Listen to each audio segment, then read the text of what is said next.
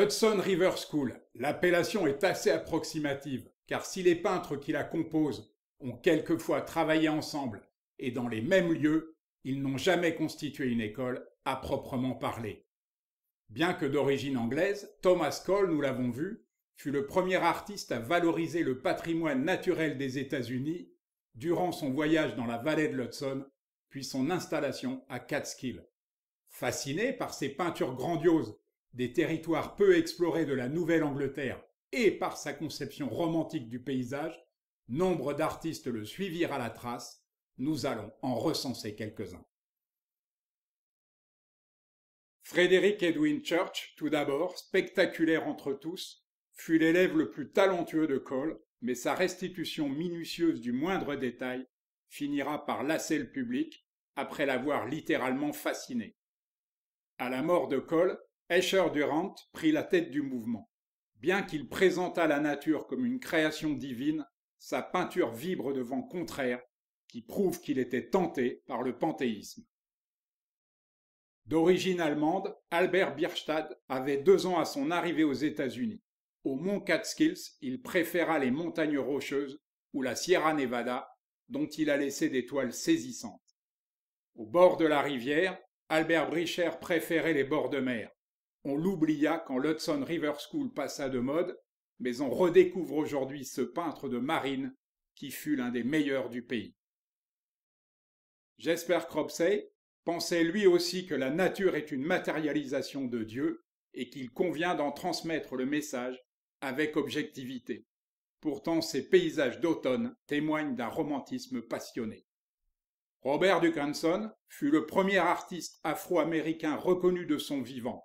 Il tenait de son père d'origine écossaise son goût des grands espaces et de sa mère d'origine africaine celui de la sérénité.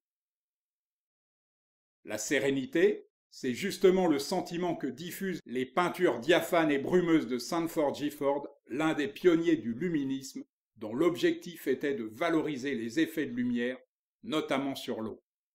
Né anglais, Thomas Hill est le peintre qui traduisit au plus près le rêve américain.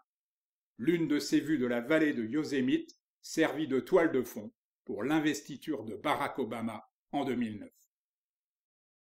Certaines toiles de David Johnson, l'un des autres représentants du luminisme, prouvent qu'en mettant moins de sagesse appliquée dans sa peinture, il aurait eu sa place au premier rang des artistes de l'Hudson River School.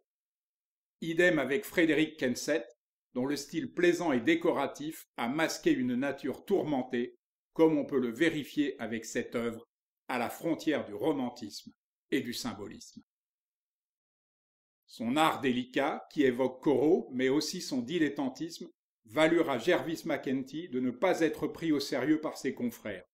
Il est de nos jours plus connu pour son journal que pour sa peinture. Originaire de Granville en Normandie, Louis-Rémy Mignot devint célèbre avec ses vues spectaculaires des chutes du Niagara, avant une sorte de retour aux sources en Europe où il mourut de la variole. Les panoramas grandioses de Thomas Moran nous disent l'influence de l'Hudson River School sur la culture américaine, puisqu'ils furent utilisés par les concepteurs du somptueux parc national de Yellowstone. Lié à Sanford Gifford ou à Frederick Kensett que nous avons vu plus haut, Worthington Whitredge s'aventura avec eux dans les Rocheuses. Il en ramena des toiles qui sont devenues des classiques. Le groupe ainsi formé, malgré un amour commun pour la nature sauvage et la peinture léchée, ne tarda pas à se disloquer, certains suivant les pionniers dans leur avancée vers l'ouest, d'autres privilégiant un voyage en Europe, où la rencontre des artistes de Barbizon les rendit sensibles aux multiples variations de la lumière. Cela permit à l'Hudson River School de préparer le public américain à la révolution impressionniste.